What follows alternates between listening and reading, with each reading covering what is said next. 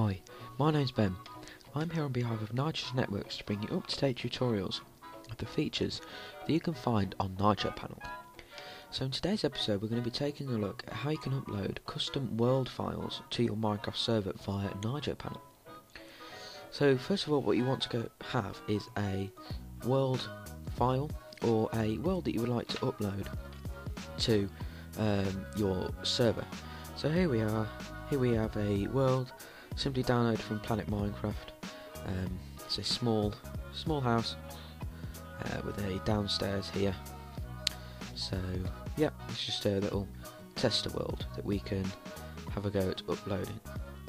So make sure you are left or you log out or quit the game in a spot where you'll be able to find wherever you want in the world.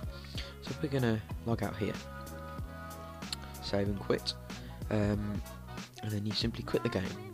Now if you're on a Mac, go to Finder, click the Option key, click Go, Library, Application Support, let me find Minecraft, then Saves, and then here we have the world file, which is House. Simply drag that to your desktop.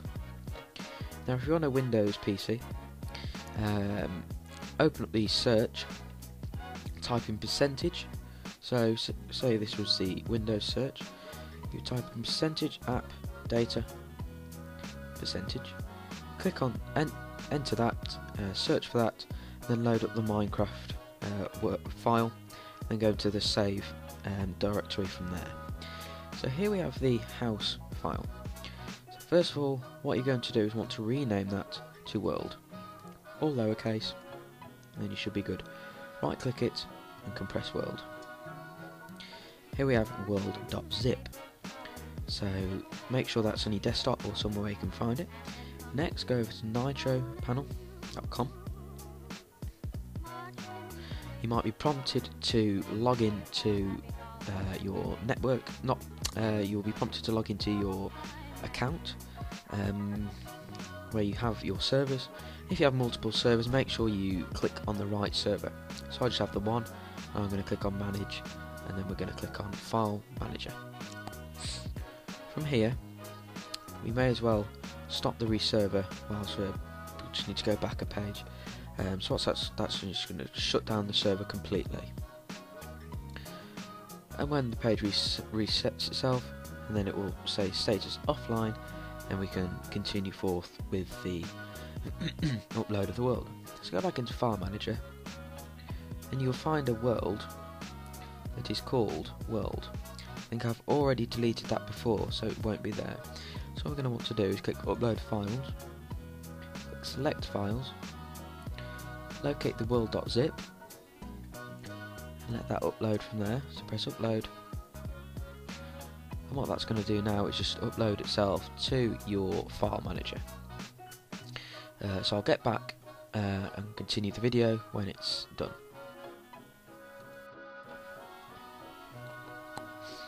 Okay guys, welcome back. So the upload of the world.zip file was just finished uploading to NiTROPanel. And if you just simply click the reload button, and at the bottom of the page should be a world.zip file. So you want to simply right click that and click unzip, and then reload the page again. So what this would have done is, if you look closely, here is the unpackaged world folder that we were playing in single player. So this will work as long as you make sure that it is with a lowercase w, and it just basically spells world, and there are not two world folders. So what we can do now is go back to Overview, then press Start, and whilst the server's starting up, we can load up Minecraft. Here we go. Press play.